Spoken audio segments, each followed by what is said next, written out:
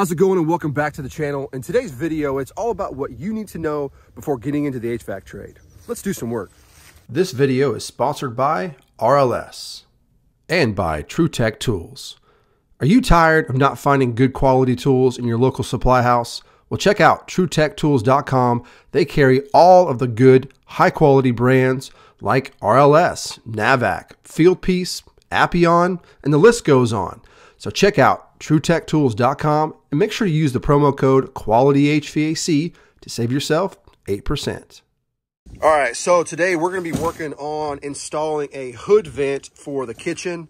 Today, what we got to do is basically cut the hole in the sheetrock, run it up through the attic and through the roof, and then we have a roof cap to install. Should be 10-inch, but we will see what we have room for. That's what we're working on today.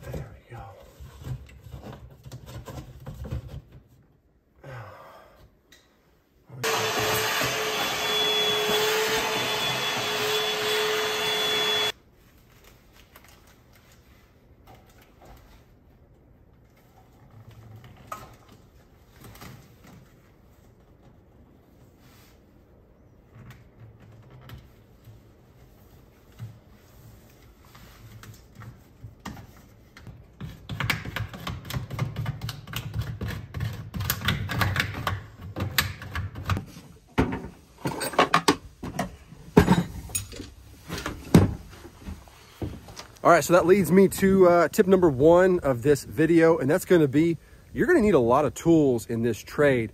Depending on if you're an installer, service tech, whatever the case is, you're going to need to figure out what tools you're going to need, and those can get expensive real quick. Now, obviously, there's budget-friendly options out there. You can go with, Harbor Freight, Northern Tool, Home Depot. They all have their house brands that you can get, and you can save a lot of money that way. And that's something that I did when I first started out because I just didn't have the budget for it. But as I, over the years went by and I had a bigger budget, I upgraded to better tools. It's not necessary to have the best tools, but it sure does change the experience that you have when you're working with some good quality tools. They last a lot longer. You don't have to replace them as often, and they're just a pleasure to work with. But that's tip number one, is that you really need to look at a budget and figure out what tools that you're going to need, whether it's hand tools, drills, power tools. Some companies, if you are like, say, a service tech, some companies will supply the larger tools like the vacuum pump, gauges, things like that, recovery machines. You don't actually have to buy those yourself, but not all companies do that. So that's the first tip, is thinking about your tools, how much you're going to want to spend, what's necessary, what's not really necessary, and what you can just upgrade along the way.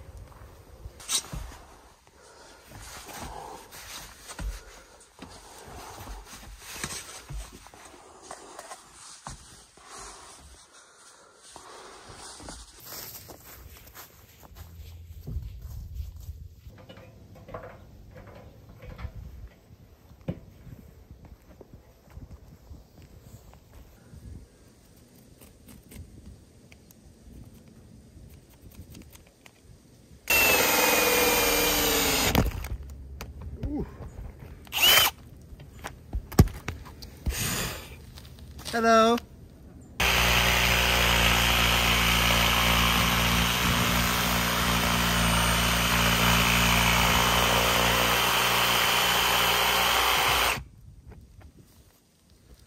All right.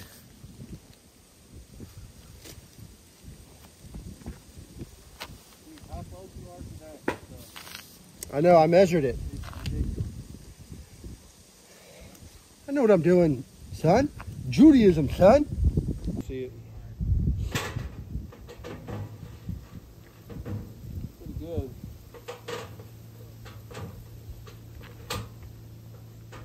at the bottom. There you go. Now you can work the top. You like it? Yeah. All right, so now I'm just going to mark this with the roof line. And then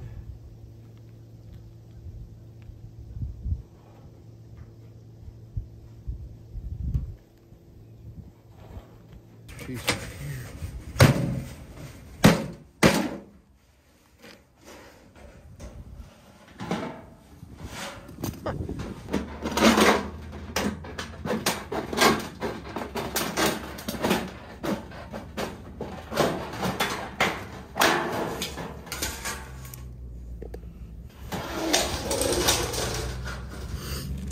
All right, you got the tape with you?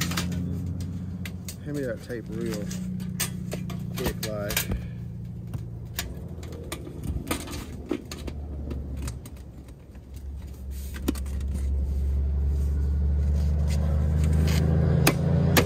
All right, you ready?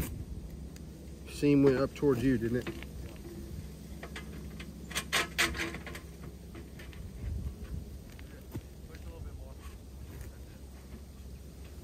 Is that about right? Yeah. Make sure my lines match up. It looks like it needs to be twisted, I think.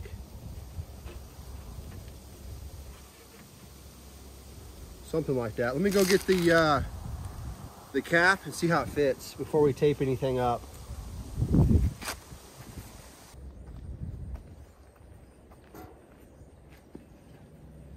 Here.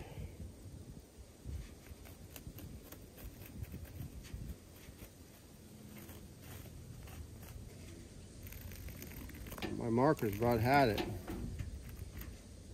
This roof is just tearing it up. All right.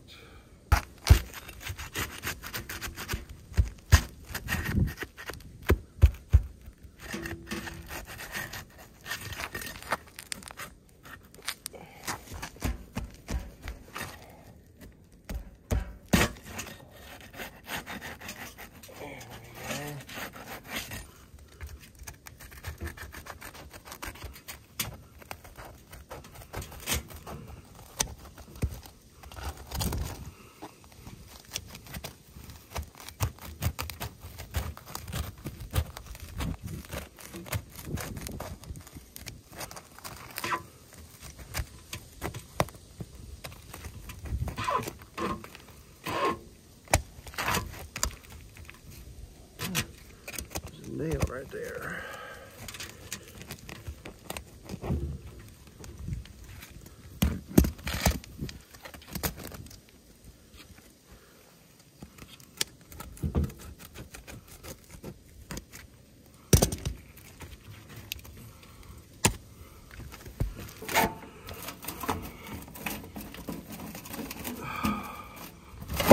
Come on.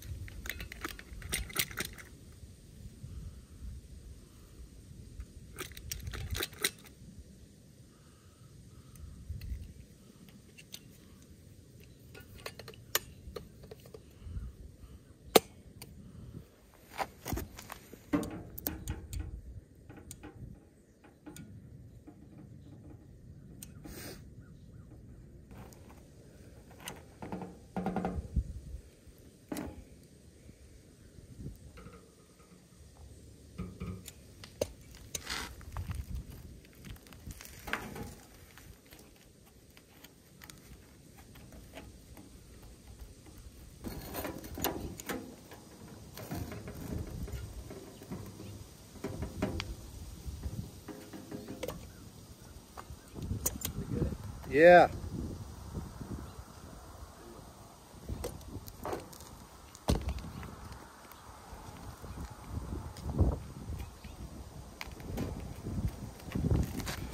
stuff is thick, dude.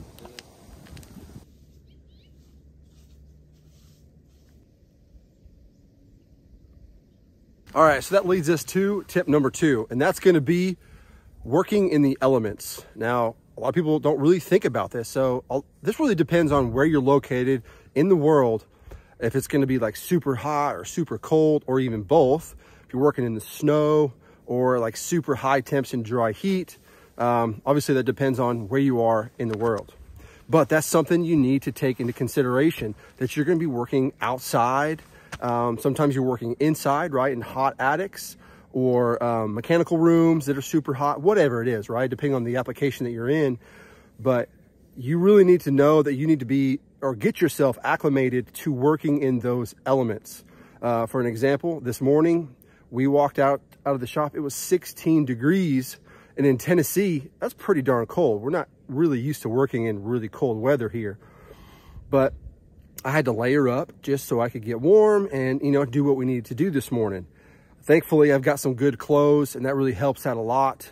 But working in the elements is something that you need to get ready for mentally, physically, clothing-wise, all of that. But that's something that you really need to pay attention to, depending on where you are, is that you're gonna be working in some crazy weather.